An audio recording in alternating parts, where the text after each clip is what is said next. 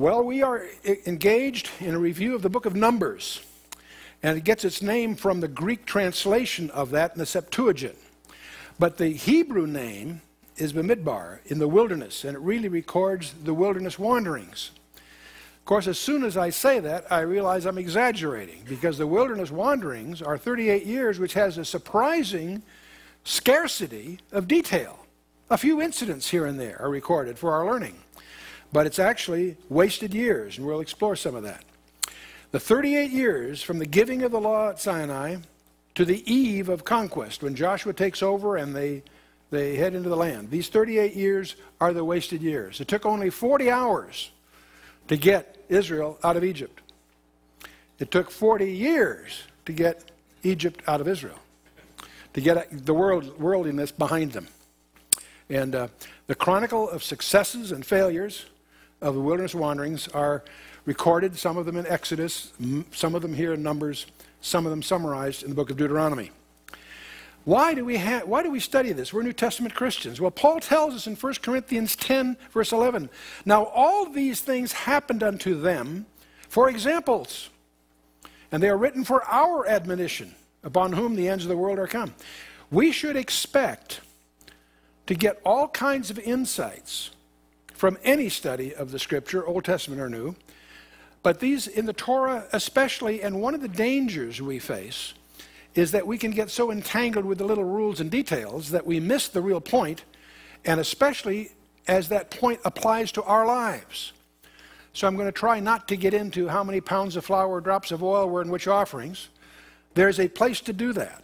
And if the Lord leads you in that direction, I encourage you to undertake a study of the book of Leviticus, which goes at that quite systematically. It's the only book on holiness in the Bible. And but we'll try to take a little different cut at this to try to understand what the lessons are for us. The word examples in the Greek is tupos, from which we get the word type, like prototype.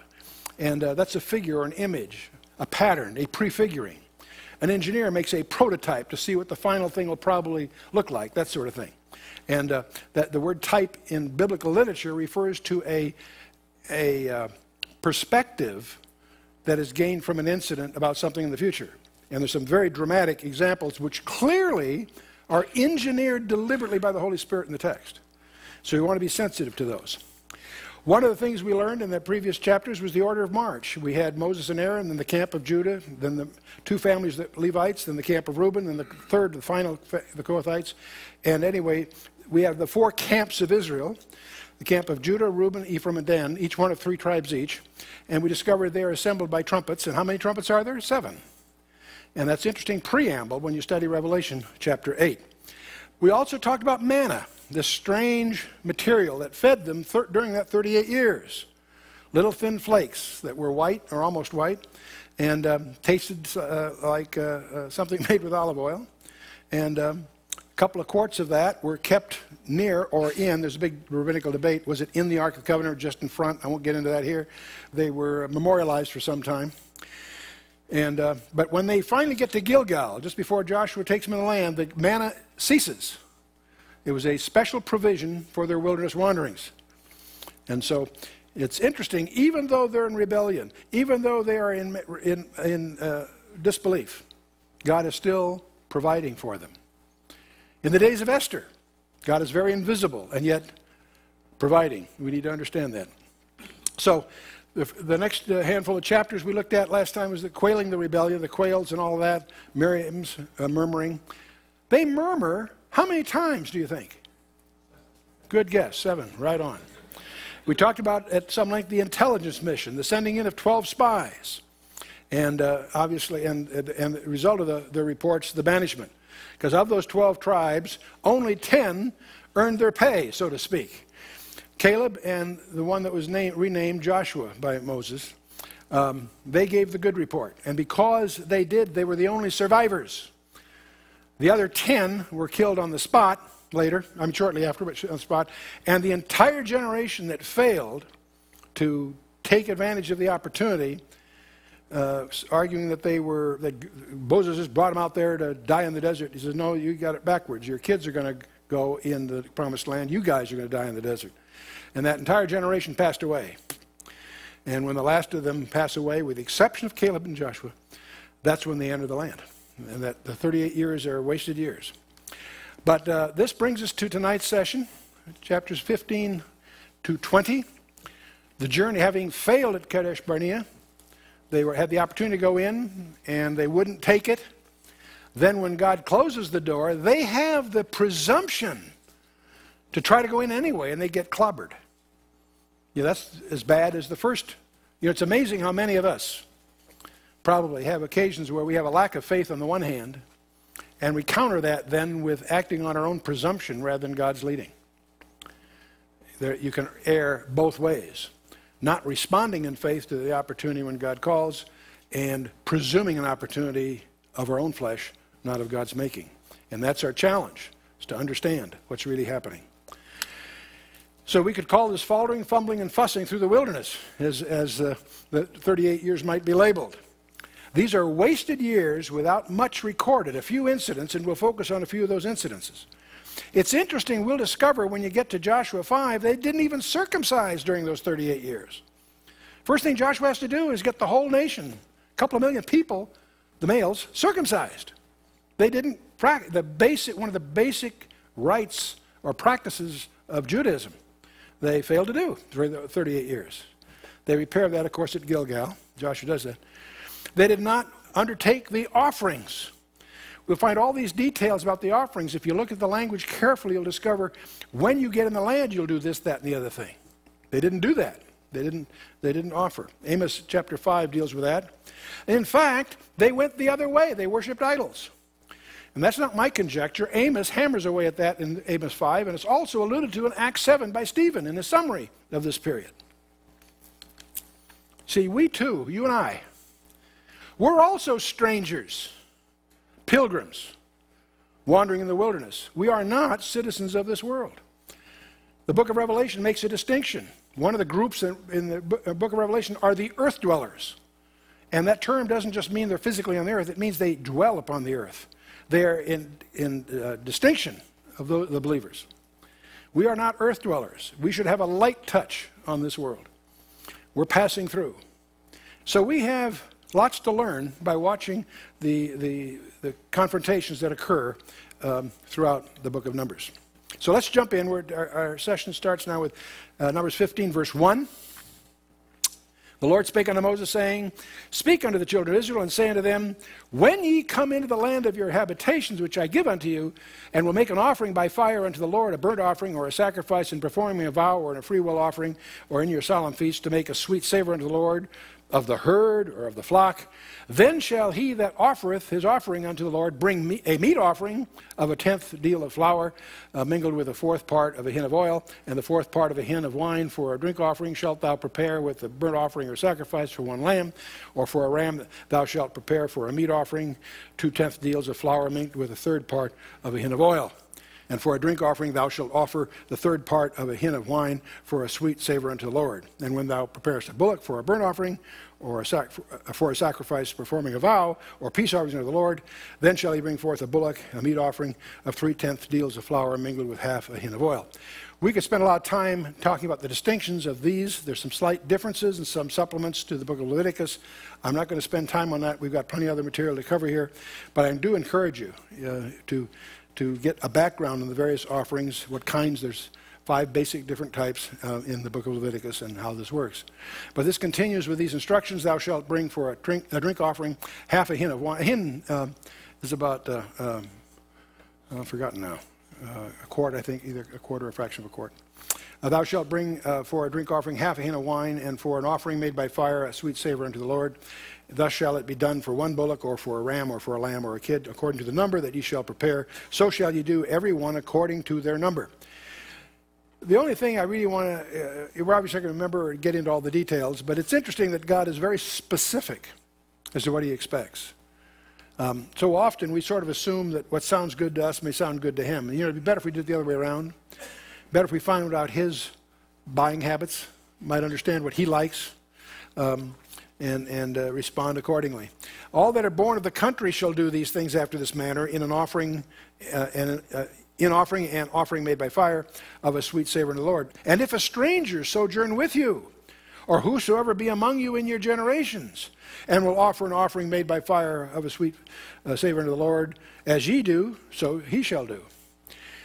It's interesting that they did allow strangers, foreigners, to travel with them, but if they did, they expected them to conform to their practices, not the other way around. We sort of get that backwards, don't we?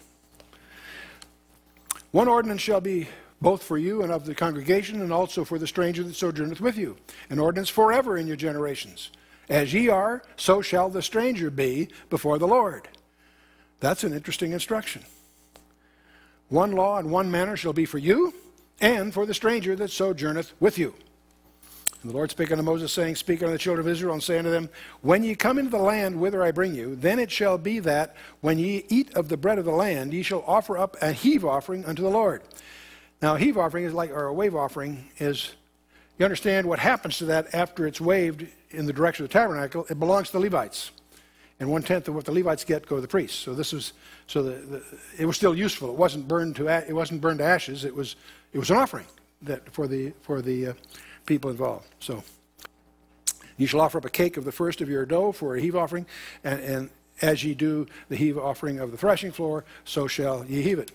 And the first of your dough shall ye give unto the Lord, a heave offering in your generations. And if ye have erred, and have not observed all these commandments which the Lord hath spoken unto Moses, even all that the Lord hath commanded you by the hand of Moses, from the day that the Lord commanded Moses, and henceforth among your generations, then it shall be, if aught be committed by ignorance without the knowledge of the congregation, that all the congregation shall offer one young bullock for a burnt offering, for a sweet savor unto the Lord, with his meat offering and his drink offering, according to the manner of one kid of the goats for a sin offering.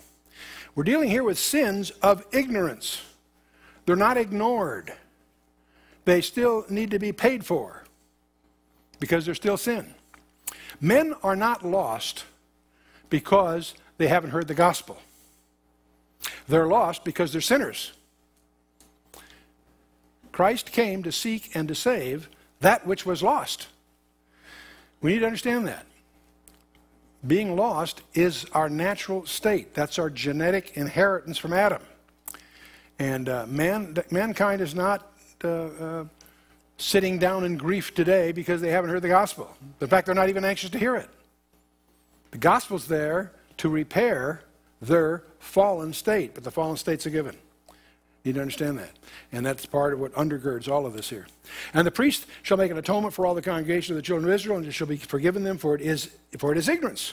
And they shall bring their offering, a sacrifice made by fire unto the Lord, and their sin offering before the Lord for their ignorance. And shall be forgiven all the congregation of the children of Israel, and the stranger that sojourneth among them, seeing all the people were in ignorance. And if any soul sin through ignorance, then he shall bring a she-goat of the first year for a sin offering, and the priest shall make an atonement for the soul that sinneth ignorantly, when he sinneth by ignorance before the Lord, to make an atonement for him, and it shall be forgiven him. Again, this is partly, part of it is to teach that the base condition we're dealing with. You shall have one law for him that sinneth through ignorance, both for him that is born among the children of Israel, and for the stranger that sojourneth among them. But the soul that doeth aught presumptuously, whether he be born in the land or a stranger, the same reproacheth the Lord, that soul shall be cut off from among his people. Because he hath despised the word of the Lord, he hath broken his commandment, that soul shall utterly be cut off, his iniquity shall be borne upon him. And while the children of Israel were in the wilderness, they found a man that gathered sticks upon the Sabbath day. And they that found him gathering sticks brought him to Moses, to Aaron, and to all the congregation. We're going to see that they kill him. This is very severe. For what? Gathering sticks on the Sabbath day. No, that's not the point. The point, he's presumptuously doing it in defiance of God's direct commandment.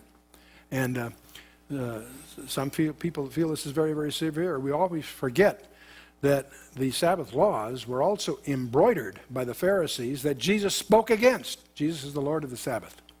And the Pharisees added these Jewish regulations that are not contained in the Old Testament, to provide their own loopholes for themselves. And the Lord of the Sabbath teaches that the law is designed for man's spiritual enjoyment and to satisfy his deepest needs. The Sabbath was designed for our spiritual growth, not to keep a lot of rules and regulations. But the Bible nowhere makes light of, takes a light attitude towards the deliberate transgression of any of God's laws.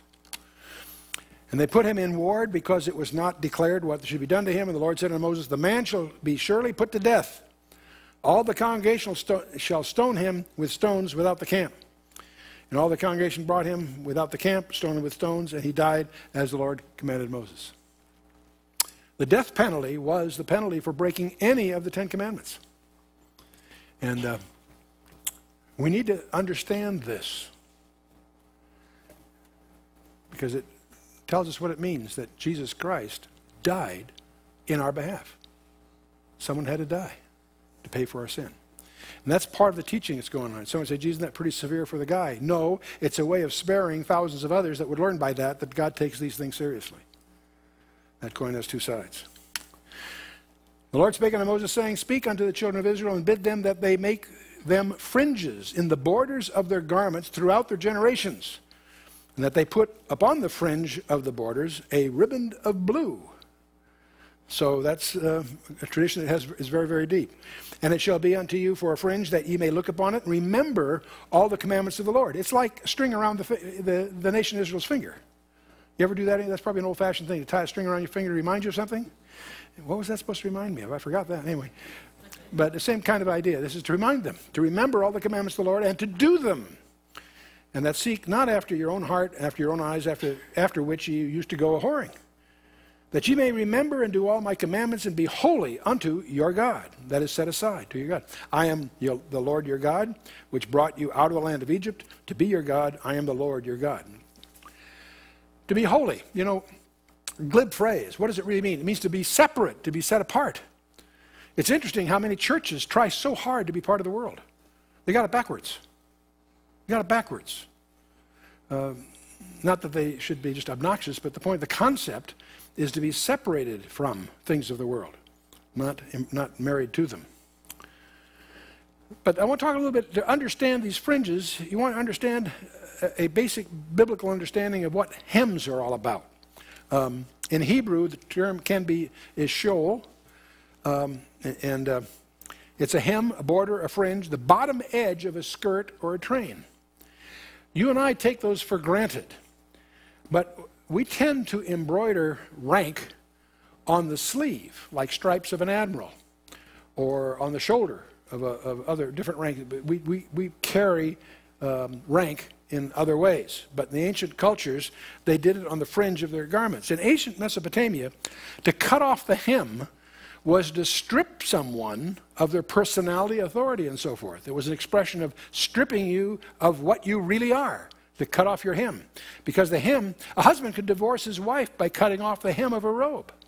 A nobleman would authenticate his contract in a clay tablet by pressing his unique embroidery into that tablet, because he had an embroidery on his hem that would be representative of his clan, his family, or whatever.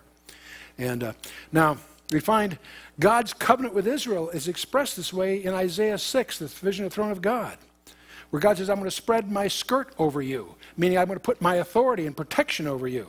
Same expressions in Ezekiel 16 and also in Ezekiel 39. David is in a cave and hiding in a cave, and Saul inadvertently picks that cave to sleep in overnight. So David realizes he's got an opportunity here, but he doesn't take advantage of it in killing Saul.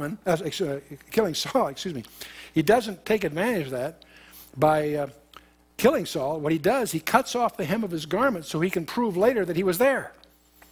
And the next day, when Saul's down in the valley, David's on the mountain, says, proving that he could have killed him, showing David's grace in this issue.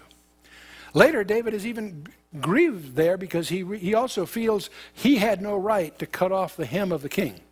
Even that was an injustice in David's mind to Saul. Ruth, in the climactic scene in Ruth 3, where she asks Boaz to spread his skirt over her. Many people misunderstand verse 9 of chapter 3 as that she's propositioning him for sex. No, it's worse than that. She's asking him to take her on as a wife. And he understands that, it's flattered by it, and then, of course, get into the whole thing. But the point is, that whole idea of spreading his skirt, Boaz being the kinsman redeemer, to spread his authority over her, to take her as a Levirate bride and so forth. The Lord's hem is sought for healing in Matthew 14, Mark 6, Luke 8, a number of places. In fact, there's one case where the woman that had the issue of blood is crowded through, wants to touch the hem of his garment, and does so in Mark 9 and Matthew 9, I should say, and Mark 5. And of course, this also it all echoes the significance of the fringes with the blue to remind them of their covenant heritage. Well, let's the next few chapters go into the priesthood, and we have the gainsaying of Korah. This is mentioned, by the way, in Jude 11 in the New Testament as one of the marks of false teachers in the last days.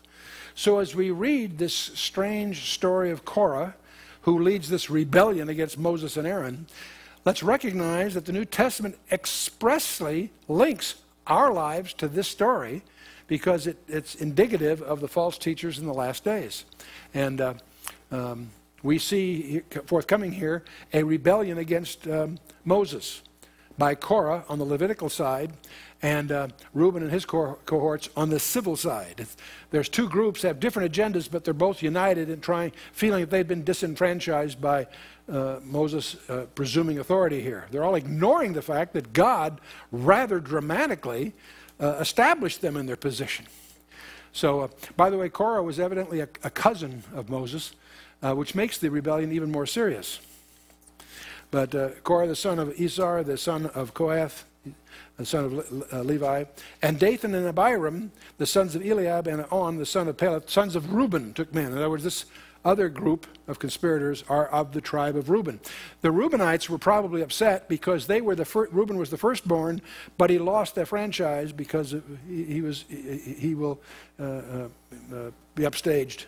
That's where Judah takes over. But they rose up against Moses with certain of the children of Israel, 250 princes of the assembly, famous in the congregation, men of renown. So we got 250 guys that have joined this rebellion against Moses and Aaron. And they gathered themselves together against Moses and against Aaron and said unto them, Ye take too much upon you, seeing all the congregation are holy, every one of them, and the Lord is among them. Wherefore then lift ye up yourselves above the congregation of the Lord? You know, this is a false accusation. Moses didn't want the job, if you may recall, and so on. So we've got there is a proverb that's meaningful here. It's one of the useful ones to keep in mind. Proverbs 13:10 says that only by pride cometh contention. Whenever you see contention, of whatever kind, pride is at the root of it. In this case, I'm sure jealousy is a major part of it. And there are a few complications in the background I won't spend a lot of time on, but Izhar, which is the brother of Amram, is the second son of Kohath, and for some reason unrecorded, he was supplanted by a descendant of the fourth son of Kohath, who was appointed a chief or prince of the Kohathites. This is all back in Numbers chapter 3, by the way. But anyway, discontent with the precedent of having someone younger, a younger relative, originating getting in a better situation, may have been one of the reasons he participated in this seditious movement. But anyway, when Moses heard it, he fell upon his face, and he spake unto Korah and unto all his company, saying, Even tomorrow the Lord will show you who are his, and who is holy, and will cause him to come near unto him. Even him whom he hath chosen will he cause to come near unto him. And so the people that are taking too much on themselves are Korah and his gang. Got it backwards. They're causing division. So God's going to show them how you really divide. And now the murmuring isn't really against Moses, it's against God, because God is the authority for Moses' authority. And I'm always reminded by Psalm 105:15, where the scripture is, touch not mine anointed, and do my prophets no harm. Reminds me, many years ago, I was asked to mediate an angry dispute between two partners. Well, actually, there are three partners. Hal Lindsey was in partnership with two other gentlemen, and the two other gentlemen started to have a war between the two of them. Hal asked me to step in and see what we could do, And the one guy that was quite aggressive, I threw my Bible on the conference table and says, I quoted Psalm 100. He said, you will acknowledge that Hal's anointed by God, don't you? Oh, yeah, yeah. Well, let me read to you Psalm 105:15. Touch not mine anointed, and do my prophet no harm. So we recommend that we cut the venture in half and give half to each partner. The aggressive partner later got sold off to somebody. I've forgotten how that all went. The other half was by Bob Hawkins, who became Harvest House. I often point out I was the midwife that birthed Harvest House many years ago. But whenever I see this kind of situation, I always think of Psalm 105:15. And it's also repeated in 1 Chronicles 15:22, but Psalm 105:15 is easy to remember somehow. Anyway, serious problems require serious responses. So watch out, Korah. This do, take you censers, that's a holder of fire incense. Take you censers, Korah, and all his company, and put fire therein, and put incense in them before the Lord tomorrow. And it shall be that the man whom the Lord doth choose, he shall be holy. Ye take too much upon you, ye sons of Levi. And Moses said unto Korah, Hear I pray you, ye sons of Levi, seemeth it but a small thing unto you that the God of Israel hath separated you from the congregation of the Israel, to bring you near to himself, to do the service of the tabernacle of the Lord, and to stand before the congregation and minister unto them? And he hath brought thee near to him, and all thy brethren, the sons of Levi, with thee, and seek ye the priesthood also, for which cause both you and all thy company are gathered together against the Lord. And what is Aaron, that ye murmur against him? And Moses sent to call Dathan and Abiram, the sons of Eliab, which said that we will not come. Is it a small thing that thou hast brought us up out of the land that floweth with milk and honey, and to kill us in the wilderness, except thou makest thyself altogether a prince over us? Again, this is a false charge. They were where they chose to be. If they'd followed Moses, they'd be in the land with milk and honey. The reason they're not in the land is they chose not to. This whole thing is, it's astonishing, even today in our media, to watch accusations that are absolutely inverted, absolutely upside down, absolutely upside down. And major media ganging up with falsehoods. We witnessed recently 4 of the 5 major media deliberately presenting, knowingly, false information in an attempt to unseat a sitting president during time of war. That's called treason. Now, we live in a world where the inversions are astonishing. We look at, we have a war against terror, but why aren't we defending Israel against terror? And we could go on and on. But anyway, let's move on here. Moreover, thou hast not brought us into a land that floweth milk and honey, or given us inheritance of fields and vineyards. Wilt thou put out the eyes of these men? We will not come up. Moses was very wroth, and I can understand why. And said unto the Lord, Respect not thou their offering. I have not taken one ass from them, neither have I hurt one of them. In other words, he didn't take any benefit by the burden of his responsibility. Moses said unto Korah, Be thou and all thy company before the Lord, thou and they and Aaron tomorrow. And take every man his censer, and put incense in them, and bring ye before the Lord every man his censer, 250 censers. Thou also and Aaron, each of you his censer. They took every man his censer, and put fire in them, and laid incense thereon, and stood in the door of the tabernacle, the congregation, with Moses and Aaron. Stand by. And Korah gathered all the congregation against them unto the floor of the tabernacle of the congregation. The glory of the Lord appeared unto all the congregation. That should have got their attention. And the Lord spake unto Moses and said unto Aaron, saying, Separate yourselves from among this congregation, that I may consume them in a moment. Whew. Can't imagine deliberately trying to make God angry. Can't imagine. And yet, and they fell upon their face and said, O God, God of spirits of all flesh, shall one man sin? Wilt thou be wroth with all the congregation? Notice who's going to the defense. The accused. The Lord spake unto Moses, saying, speaking unto the congregation, saying, Get you up from about the tabernacle of Korah, Dathan, and Abiram. And Moses rose up and went unto Dathan and Abiram, and the elders of Israel followed him. And he spake unto the congregation, saying, Depart, I pray you, from the tents of these wicked men, and touch nothing of theirs, lest ye be consumed in all their sins. So they got up from the tabernacle of the tents. In other words, don't confuse tabernacle with the tabernacle. They're talking about their tents. Of Korah, Dathan, and Abiram on every side. And Dathan and Abiram came out and stood in the door of their tents, and their wives, and their sons, and their little children. And Moses said, Hereby ye shall know that the Lord hath sent me to do all these works, for I have not done them of mine own mind. If these men die in common death of all men, or if they be visited after the visitation of all men, then the Lord hath not sent me. But if the Lord make a new thing, and the earth open up her mouth, and swallow them up, with all that appertain unto them, and they go down quick into the pit, then ye shall understand that these men have provoked the Lord. I think that would express it pretty well. It came to pass, as he had made an end of speaking all these words, that guess what happened?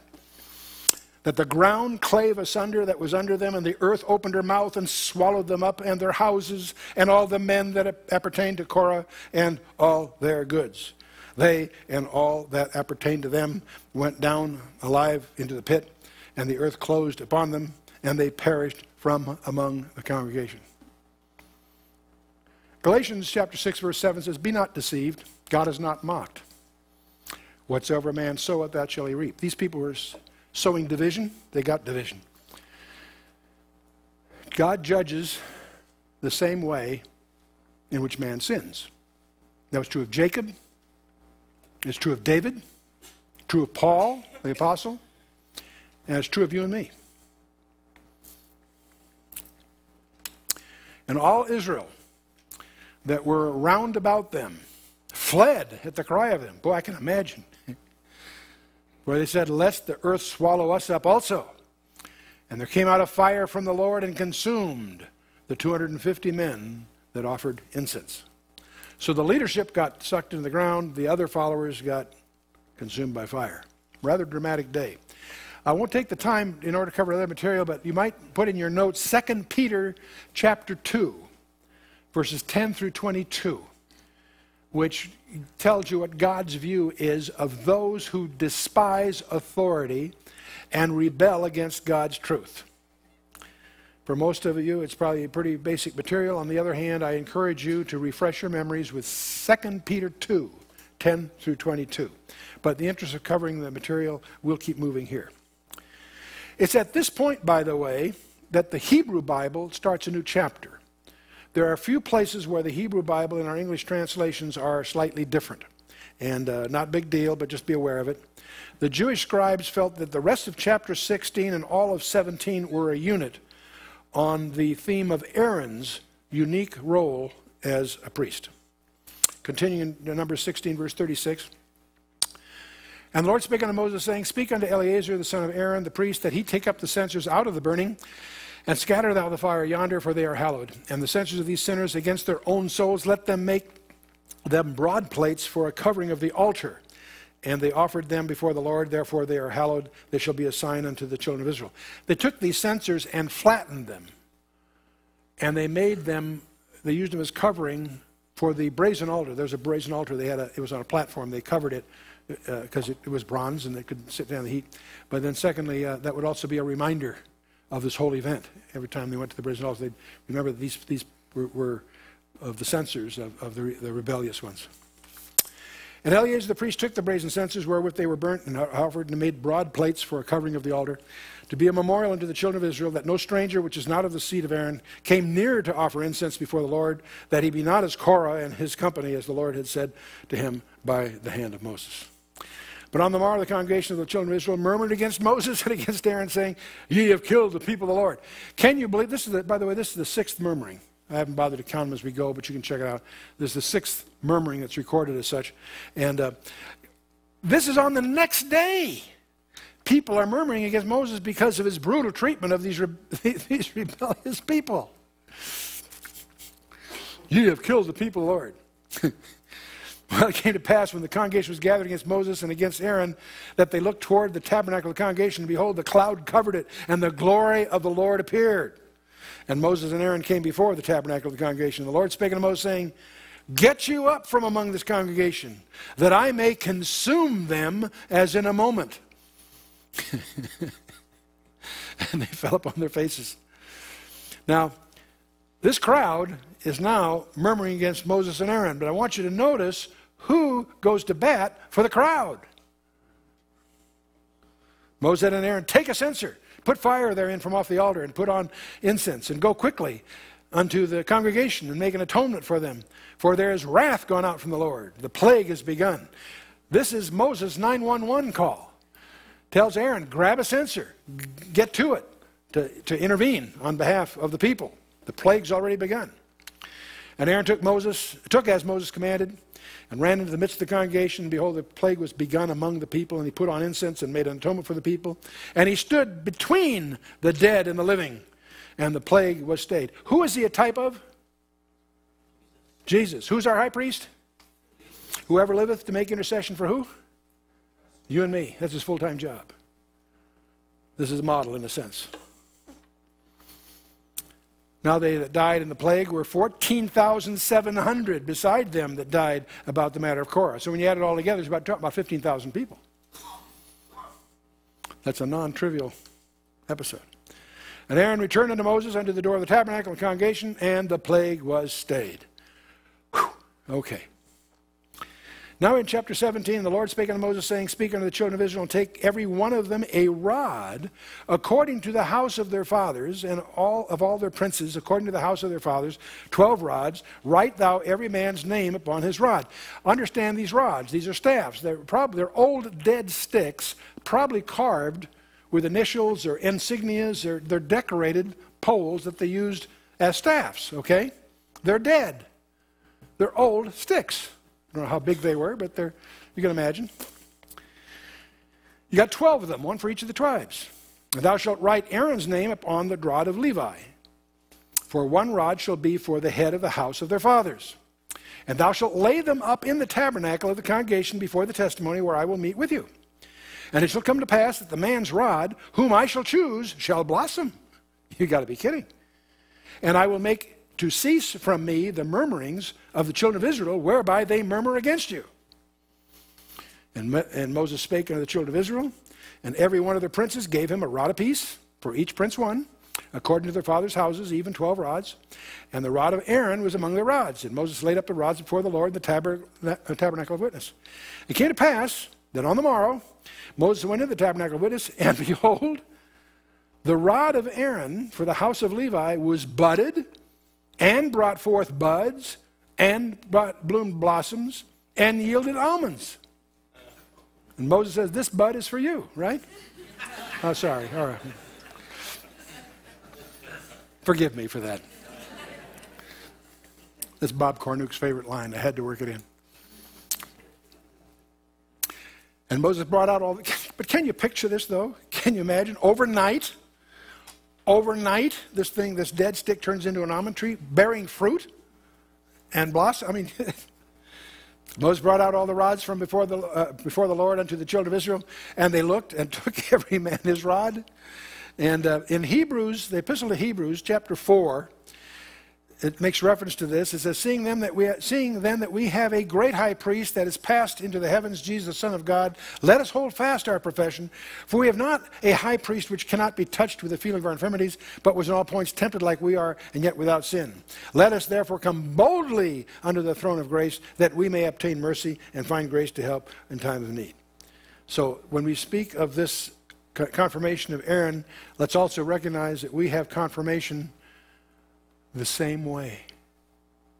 What confirmed Aaron's authority? The dead brought to life.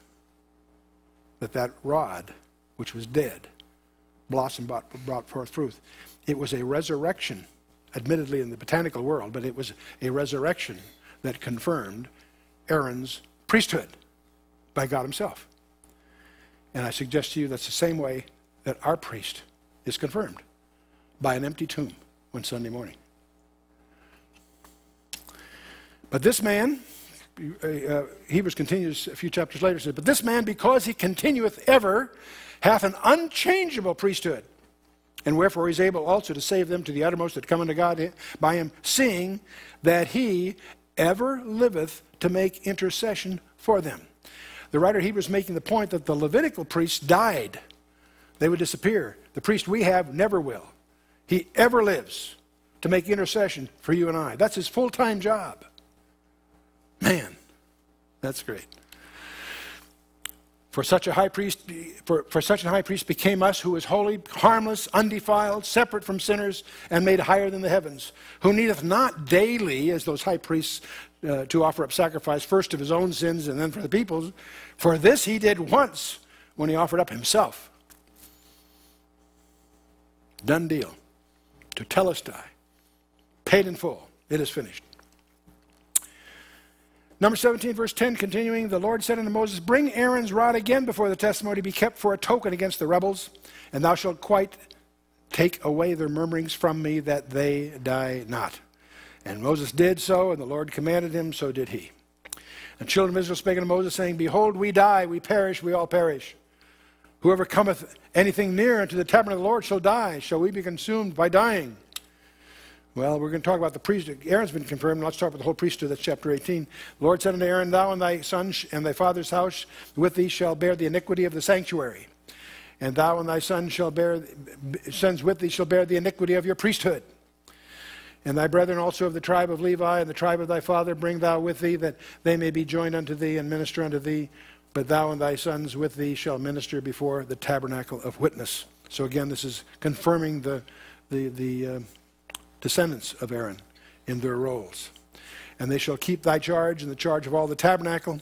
Only they shall not come nigh the vessels of the sanctuary and the altar, that neither they nor ye also die. They shall be joined unto thee. They'll keep the charge of the tabernacle with the congregation for all the service of the tabernacle. And a stranger shall not come nigh unto you. And ye shall keep charge of the sanctuary, the charge of the altar, that there be no wrath any more upon the children of Israel. For I, behold, I have taken your brethren, the Levites, from among the children of Israel. To you they are given as a gift for the Lord to do the service of the tabernacle of the congregation. Therefore thou and thy son with thee shall keep your priest's office for everything of the altar and within the veil, and ye shall serve. And I have given your priest's office unto you as a service of gift. And the stranger that cometh nigh shall be put to death. The Lord spake unto Aaron, behold, I also have given thee the charge of mine heave offerings of all hallowed things of the children of Israel. Unto thee have I given them by reason of the anointing, and to thy sons by an ordinance forever. This shall be thine of the most holy things reserved from fire. Every oblation of theirs, every meat offering of theirs, and every sin offering of theirs, and every trespass offering of theirs, which they shall render unto me, shall be most holy for thee and for thy sons. In the most holy place thou shalt eat it, every male shall eat it, and it shall be holy unto thee. And this is thine, the heave offering of the gift, and all the wave offerings of the children of Israel, and I have given them unto thee, to thy sons and thy daughters with thee, by a statute forever. Every one that is clean in thy house shall eat of it. All the best of the oil, all the best of the wine, and of the wheat, and of the first fruits of them which shall offer unto the Lord, them have I given thee. Whatsoever is first ripe in the land, which they shall bring unto the Lord, shall be thine. Every one that is clean in thy house shall eat of it. Everything devoted in Israel shall be thine.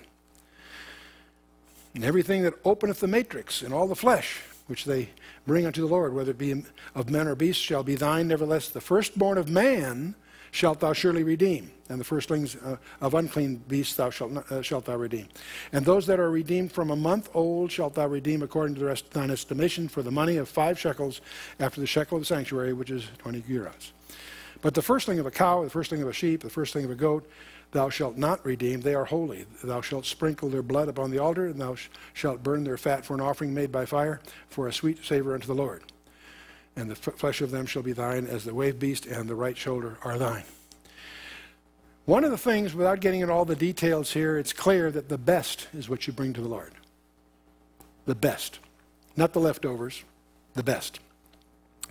And let your own conscience guide you in that, but clearly you show your devotion, your respect, your awe of God by the prioritization of your life and the priorities that lead to your offerings to Him. All the heave offerings of the holy things which the children of Israel offer to the Lord have I given thee, thy sons and thy daughters with thee by statute forever. It is a covenant of salt forever before the Lord unto thee and to thy seed with thee. Covenant of salt, salt because it was associated with permanence. It was an idiom of a serious commitment. And the Lord spake unto Aaron, thou shalt have no inheritance in their land, neither shalt thou have any part among them, for I am thy part and thy inheritance among the children of Israel. When they get into the land ultimately, And when they conquer the land and they divide the land, the Levites don't get inheritance. All the other tribes get inheritance. They get a geographic area that's theirs. The Levites did not. They got 48 cities scattered throughout, 6 of which were cities of refuge and so on, but they did not have title to property. They depended upon the donations of the people for the Levites, and the Levites in turn to the priests and so forth. Behold, I've given the children of Levi all the tenth of Israel for an inheritance for their service which they serve, even the service of the tabernacle of the congregation.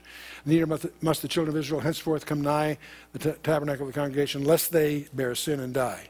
But the Levites shall do the service of the tabernacle of the congregation, and they shall bear their iniquity. It shall be a statute forever throughout your generations, that among the children of Israel they have no inheritance. But the tithes of the children of Israel, which they offer as an heave offering unto the Lord, I have given unto the Levites to inherit. Therefore I have said unto them, among the children of Israel they shall have no inheritance. The Lord spake unto Moses, saying, Thus speak unto the Levites, and say unto them, When ye take of the children of Israel the tithes, which I have given you from them for your inheritance, then ye shall offer up a heave offering of it for the Lord, even a tenth part of the tithe. And this is your heave offering that shall be reckoned unto you as though it were the corn of the threshing floor, and as the fullness of the winepress. Thus ye shall offer a heave offering unto the Lord of all your tithes, which ye receive of the children of Israel, and ye shall give thereof to the Lord's heave offering to Aaron the priest. So you see the hierarchy. The congregation gives to the Levites give to the priests. Understand the priests, not all Levites were priests. All priests were Levites, but not all Levites were priests. Levites in general get the tithes from people, and they then tithe what they have to the priests. Out of all your gifts ye shall offer every heave offering of the Lord, of all the best thereof, even the hallowed part thereof, out of it. All the best thereof. You could just circle that passage, and that covers this whole chapter. The best thereof, whatever it might be. Therefore thou shalt say unto them, When ye have heaved the best thereof from it, then it shall be counted unto the Levites as the increase of the threshing floor, as the increase of the winepress. And ye shall eat it in every place, ye and your households, for it is your reward for your service in the tabernacle of the congregation. Ye shall bear no sin by reason of it, when ye have heaved from it the best of it. Neither shall ye pollute the holy things of the children of Israel, lest ye die. Now we get to chapter 19, which, among other things, has this strange thing, the red heifer. You hear more speculations that derive from the practices associated with the red heifer. The Lord spake unto Moses and Aaron, saying, This is the ordinance of the law, which the Lord hath commanded, saying, Speak unto the children of Israel, that they bring thee a red heifer without spot. And there are just all kinds of books being written and so forth as the rabbis try to decide, to try to find a heifer that will qualify as the red heifer to indulge in this practice. I'll talk more about that in a little bit. Wherein is no blemish, and upon which never came yoke. So this is a heifer that's never been used for any other purpose. And you shall give her unto Eleazar the priest, that he may bring her forth without the camp, outside the camp that is, and one shall slay her before his face. Okay? And Eleazar the priest shall take of her blood with his finger, and sprinkle of her blood directly before the tabernacle of the congregation 7 times, linking it symbolically, of course, to the tabernacle, even though it's outside the camp. One shall burn the heifer in his sight. Her skin and her flesh and her blood with her dung shall he burn. And the priest shall take cedar wood and hyssop and scarlet and cast it into the midst of the burning of the heifer. And the priest shall wash his clothes, and he shall bathe his flesh in water, and afterward he shall come into the camp, and the priest shall be unclean until even. And he that burneth her shall wash his clothes in water, and bathe his flesh in water, and shall be unclean until the evening. And a man that is clean shall gather up the ashes of the red heifer, and lay them up without the camp in a clean place, and it shall be kept for the congregation of the children of Israel, for a water of separation. It is a purification for sin. And he that gathereth the ashes of the heifer shall wash his clothes, and be unclean until even. And it shall be unto the children of Israel, and unto the stranger that sojourneth among them, for a statute forever. Interesting. He that toucheth the dead body of any man shall be unclean 7 days. He shall purify himself with it on the 3rd day, and on the 7th day he shall be clean. But if he purifieth not himself the third day, then on the seventh day he shall not be clean. Whosoever toucheth the dead body of any man that is dead, and purifieth not himself, defileth the tabernacle of the Lord, and that soul shall be cut off from Israel, because the water of separation was not sprinkled upon him. He shall be unclean. His uncleanness is yet upon him. This is the law when a man dieth in a tent. All that come into the tent and all that is in the tent shall be unclean 7 days. Every vessel which hath no covering bound upon it is unclean. Whosoever toucheth one that is slain with a sword in the open fields, or a dead body, or a bone of a man, or a grave, shall be unclean 7 days. And for an unclean person they shall take of the ashes of the burnt heifer of purification for sin, and running water shall be put thereinto in a vessel. And a clean person shall take hyssop and dip it in the water and sprinkle it on the tent and upon the vessels and upon the persons that were there and upon him that touched a bone or slain or one dead or a grave. The clean person shall sprinkle upon the unclean on the third day and on the seventh day, and on the seventh day he shall purify himself, wash his clothes, and bathe himself in water, and he shall be clean at evening. So this is the purification procedure for someone that has become unclean by in some way tainted by coming in touch with death. Okay. But the man that shall be unclean shall not purify himself. That soul shall be cut off from among the congregation, because he hath defiled the sanctuary of the Lord. The water of separation hath not been sprinkled upon him. He is unclean. And it shall be a perpetual statute unto them that he sprinkleth the water of the separation shall wash his clothes, that he that toucheth the water of separation shall be unclean until even. And whatsoever the unclean person toucheth shall be unclean. The soul that toucheth shall be unclean till even. Now, so this is the whole thing. The red heifer was selected outside the camp, offered, burned, and the ashes then are used with water to be a purification procedure for all these different conditions. Now, you can understand this probably in terms of, while they're wilderness wanderings, they have now a procedure that they can use when you got several million people, and you've got bereavements, you've got funerals, you've got other things. There are all kinds of people that become ritually unclean that need to be purified. There's now a procedure that can be administered by others of the priests, not necessarily the high priest, to deal with this. Now, after the wilderness wanderings, when they enter the land, they're faced with even a more complicated problem. They're going to inherit cities spread over the whole country. If somebody is up in Galilee and needs to be purified, it may not be practical for him to get down to Jerusalem, to the temple, to receive purification, from headquarters. What he did was, there was available to him, Levitically, water that came from the red heifer for purification. One of the places you run into this in the New Testament is in John chapter 2. In John chapter 2, you get through John 1, the big introduction to the fabulous gospel, and then it says, on the third day there was a marriage in Cana of Galilee, and the mother of Jesus was there, and it goes on. Well, wait a minute. Third day from what? If you're reading John 1, there's no reference point here. The third day sounds like it's the third day from something. No, what the third day is, it's Tuesday. It's Tuesday. You say, why is there a wedding on Tuesdays? Because Jewish weddings are always on a Tuesday. Do you know why Jewish weddings are on a Tuesday? Because of Genesis chapter 1. If you look carefully at the creation, every day of creation, God does this, that, or the other thing, and saw that it was good. On Monday, you'll find there was no such statement. What he does on Monday, he does. It isn't until the next day that he blesses that, does something else, and blesses it too. So Tuesday is distinctive of the 7 days in that it has two blessings, not one. So Tuesday is known to the Jewish mind as the day of double blessing. So if you're going to get married, you do it on Tuesdays. So you'll discover Jewish weddings are on Tuesdays because of this. And so this is what's happening here. On the third day, that is Tuesday, there was a marriage in the Cana of Galilee. The mother of Jesus was there. Both Jesus called his disciples to the marriage. And when they wanted wine, the mother of Jesus said to them, they have no wine.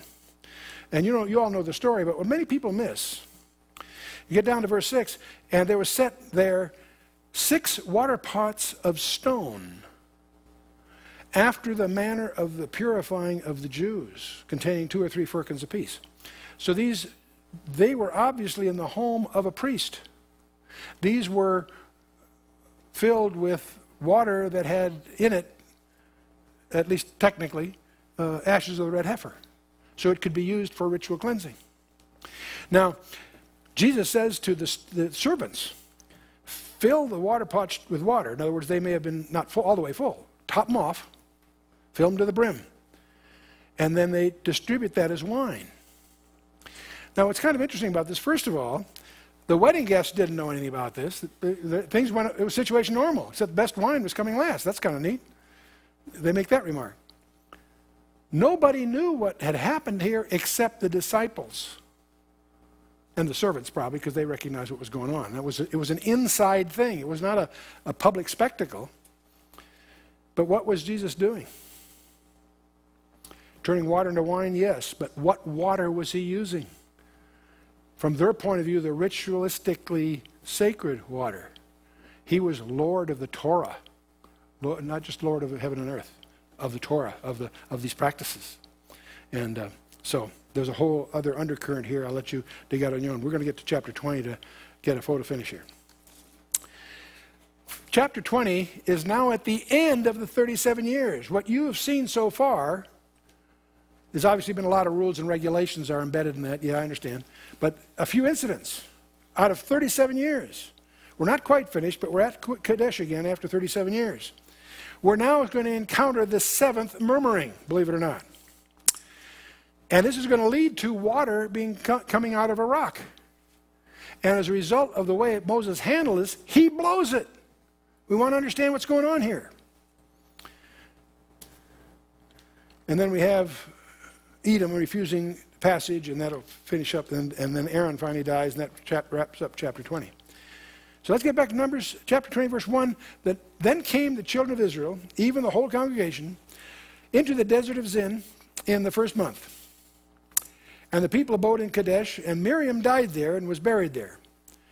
Now, we could spend a lot of time talking a little bit about Miriam. She gets a bad rap here because she was murmuring, but she also had some, she took care of Moses when he was a baby. Remember, she was older than he was, obviously. And she had her moments. But in any case, she passes away. And there was no water for the congregation. And they gathered themselves together against Moses and against Aaron. The people chode with Moses and spake, saying, would God that we had died when our brethren had died before the Lord. Now, of course, they didn't mean it. How often do we all do that? Say something we really don't mean. But there they are again, wishing they had died. Not really. Why have ye brought up the congregation of the Lord into this wilderness that we and our cattle should die there? Hey, you're there because you chose to be there, gang. Wherefore have ye made us to come up out of Egypt to bring us into this evil place? It is no place of seed or of figs or of vines or pomegranates, neither is there any water to drink. Moses and Aaron went from the presence of the assembly unto the door of the tabernacle of the congregation. They fell upon their faces, and the glory of the Lord appeared unto them. The Lord spake with Moses, saying, take the rod. Notice what God says very carefully. Take the rod, gather thou the assembly together, thou and Aaron thy brother, and speak ye unto the rock before their eyes. And it shall give forth his water, and thou shalt bring forth to them water out of the rock. So thou shalt give the congregation and their beasts drink. And Moses took the rod from before the Lord, and he commanded him. Now, what we really should do if we had the time, but you can do it on your own, you can go to Exodus 17. And you will remember, of course, there was an incident like this very early in the proceedings. Literally at Sinai, virtually at Sinai. And there again, the people were without water. They were upset. God tells Moses to take your rod and strike the rock, which he does. The rock splits open and a gush comes out. They found that rock, by the way. I didn't have time to dig out the pictures. Should have thrown it in here. They found the rock. And it's one of the supporting evidences that the real Mount Sinai is not in the Sinai Peninsula. That's a legend that comes from tradition. The real Mount Sinai is exactly where Paul said it was in the book of Galatians. It's in Arabia, in that northwestern corner of Arabia called Midian. And it's Jabal al-Lawz. And there's a lot of evidence of that. There's quite a story about that. You can dig into that. But among the things, they found the rock. It's a very impressive, isolated pinnacle that is split. And in front of it, there's huge evidence of erosion, water erosion, out in the desert. It's really quite dramatic. It's one of the more... They found over a dozen corroborating evidences that seem to indicates that that really is the real Mount Sinai. And there's a lot of books about that. You can check into it. But the point is, this event that we're seeing here had occurred a few decades ago, very obviously familiar in the memories of the people, and where the water came out of the rock. But here, God tells Moses his instructions are slightly different in detail. He doesn't tell him to strike the rock. He says, speak to the rock. You say, well, that's splitting hairs. No, it's splitting rocks, but we'll go on here. Okay. So Moses took the rod from before the Lord, as he commanded him. And before we go on, I want to call your attention to what Paul says in 1 Corinthians 10, verses 1 through 4. Paul says, moreover, brethren, I would not that ye should be ignorant how that all our fathers were under the cloud, and all passed through the sea. This is, of course, talking about the Exodus. And were all baptized unto Moses in the cloud and in the sea. And did all eat the same spiritual meat? Did all, in speaking of the manna and so forth, did all drink the same spiritual drink? For they drank of that spiritual rock that followed them. And that rock was what? Christ. Now, does that mean that rock was physically Christ? No, of course not. But he's speaking idiomatically here that rock that was providing here, the provision was by Jesus Christ. And Christ was hovering over them. Christ was taking care of them. He's linking that up. So this idea, what you can do, in your notes, make yourself an assignment. Go through your Bible with a concordance and find all the places that a stone or a rock is alluded to. And you'll be astonished how those idioms are used by the Holy Spirit. The stone that the builders rejected has become the headstone of the corner. And those that stumble on the rock, those that are crushed by the rock is Christ. In all those, it's always Jesus Christ. In some surprising ways. Check it out and do it on your own. The rock was Christ is the point here. Okay, so we're down to chapter 20, verse 10. Moses and Aaron gathered the congregation together before the rock, and he said unto them, get this, hear now, ye rebels, must we fetch you water out of this rock? Big mistake. Big mistake. Who is providing the water? Christ is, or God is. Certainly not Moses, but he's really upset. He's at the end of his tether, if you will. And Moses lifted up his hand, and with his rod he smote the rock twice. He didn't just brush up against it. He hammered it twice, doing exactly what he did a few decades earlier at Rephidim, in effect. But that's not what God told him to do. He didn't follow directions. You say, well, gee, he came close. That only counts in hand grenades and horseshoes, right? Okay. Moses lifted up his hand, and with his rod he smote the rock twice, and the water came out abundantly, and the congregation drank, and their beasts also. So God provided in spite of the fact that Moses did not follow directions the way God had instructed him to. Because what part of the problem here, probably the root problem here, is that Moses was misrepresenting God to the people. He gave the people the impression that God was angry. God was not angry. God is glad to provide their needs. That's the business he's in. He's in the abundance business. And Moses is giving them the impression that God is angry, and Moses is also inadvertently, I think, taking credit for it, and that's tragic. Get the picture here. Moses was 40 years old when he killed that Egyptian and had to flee the country. Then he spends 40 years in the Midian wilderness, tending sheep and what have you. So he's 80 when the burning bush takes place. Goes back to Egypt and goes through the whole Exodus thing. He's 80 years old. He's now led this rebellious, cantankerous group for 40 years through the wilderness. He's 120 years old. What's his dream? To enter the promised land. And because he didn't follow directions, God says, you're in the penalty box. You're out of the game. We'll let you see it from the hilltop, but it's over, buddy. Did Moses ever get in the promised land? Trick question, careful. Has Moses ever been in the promised land? Yes. He was on Mount Transfiguration. Trick question for your home group. Okay. And the Lord spake unto Moses and Aaron, because ye believed me not, and to sanctify me in the eyes of the children of Israel, therefore ye shall not bring this congregation into the land which I have given them. This is the water of Meribah, because the children of Israel strove with the Lord. Meribah means, striving. Strove with the Lord and was sanctified in them. The word Kadesh is added to it, the Deuteronomy equivalent passage and so forth, to distinguish it from the Meribah of Exodus 17. So we have two of these things. Twice, water from the rocks. At Rephidim, Exodus 17, where he strikes the rock and water flows. Now, before I make the next point, I want to underscore something else. Obviously, the critical thing that Moses did was to misrepresent God. And this underscores something that I've come to believe very strongly. That the commandment that says, thou shalt not take the name of the Lord thy God in vain, has nothing to do with swearing or cussing or vocabulary, in my opinion. What it has to do is ambassadorship.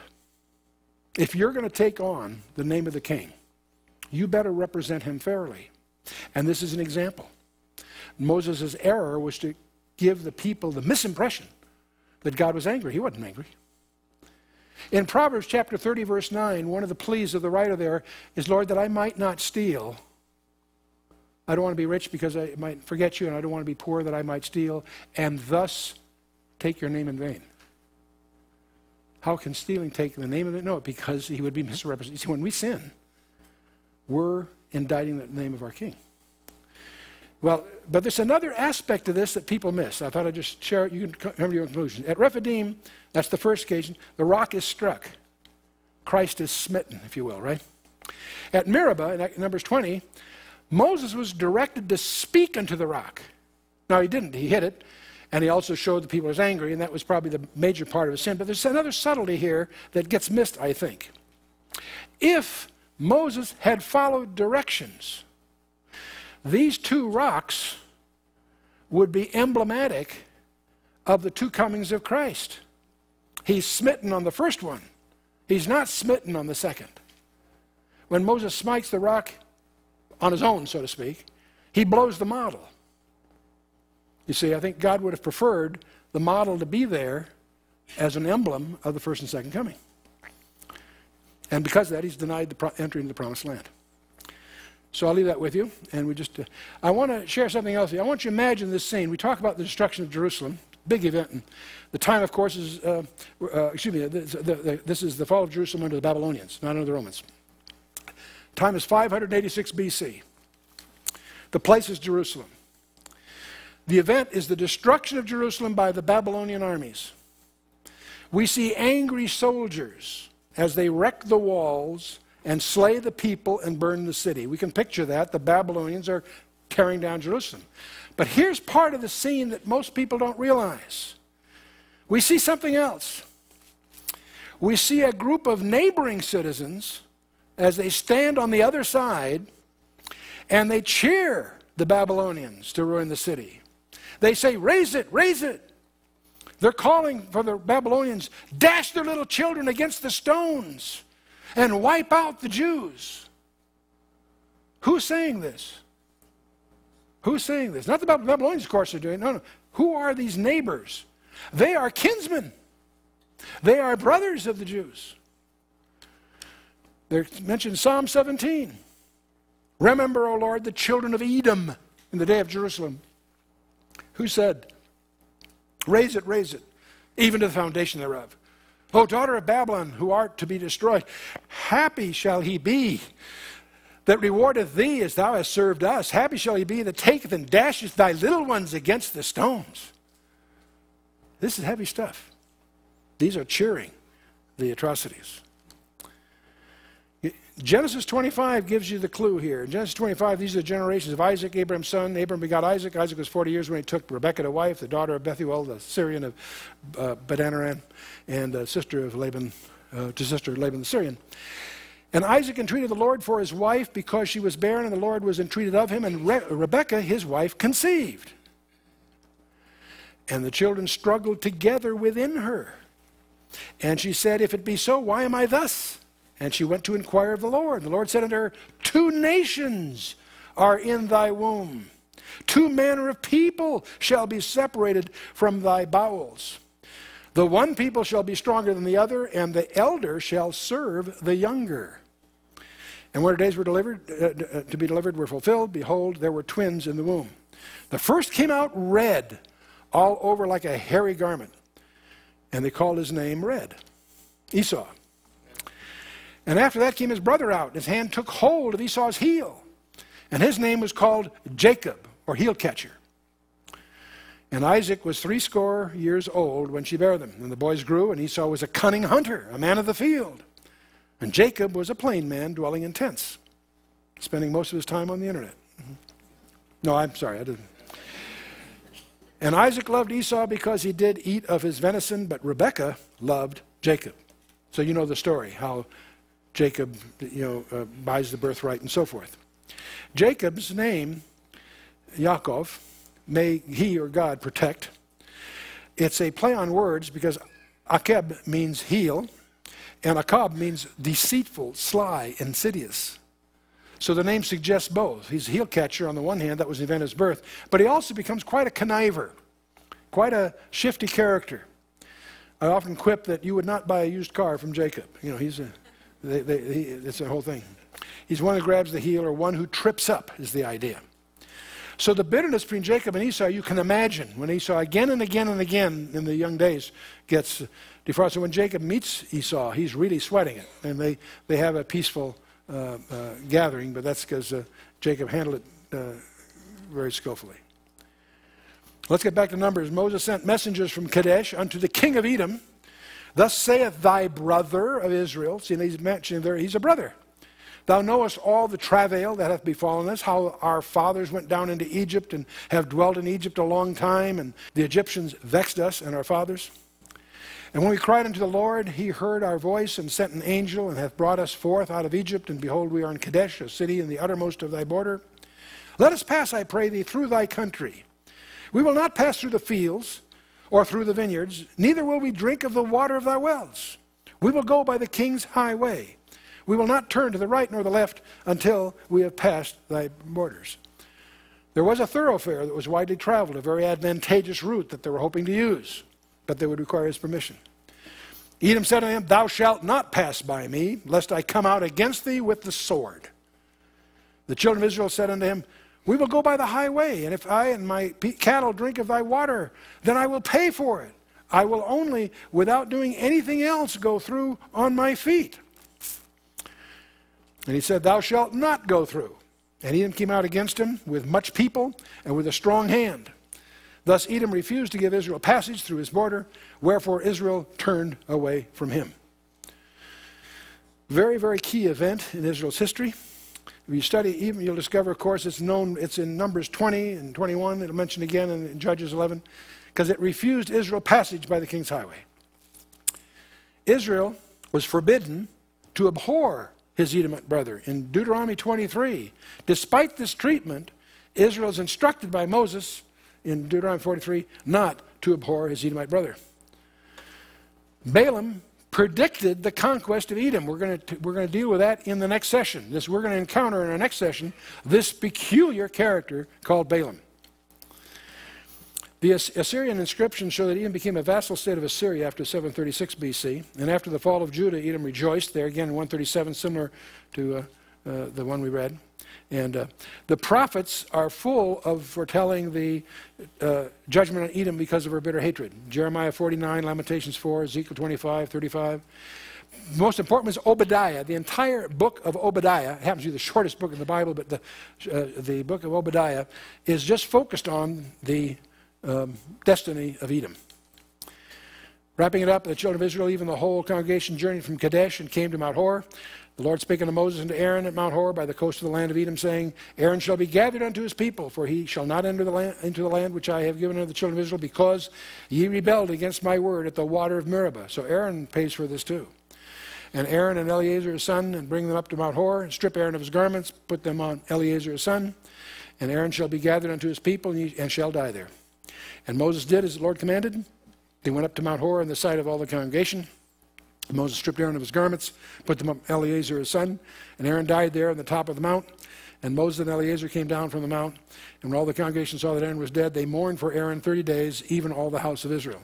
You and I will never have that bitter experience. These people had to mourn their high priest, the one that had always been their comforter, the one that had been, in large measure through all these years. We will never have to do that because our high priest will never die. He's alive forever. Now, you all know that Ammon is up to the north, Moab, Edom. We're going to go around Edom through Moab, and that's what the next session will deal with.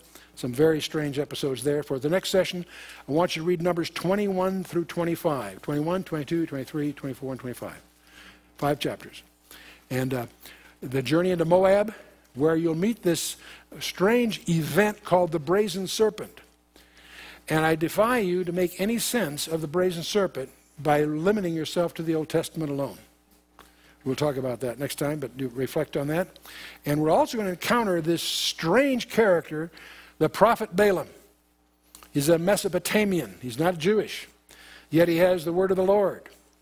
He's very prominent, very strange in his behavior.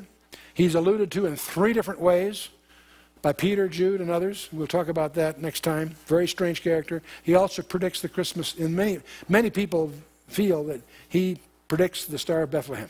We'll deal with that when we get there. Let's stand for a closing word of prayer.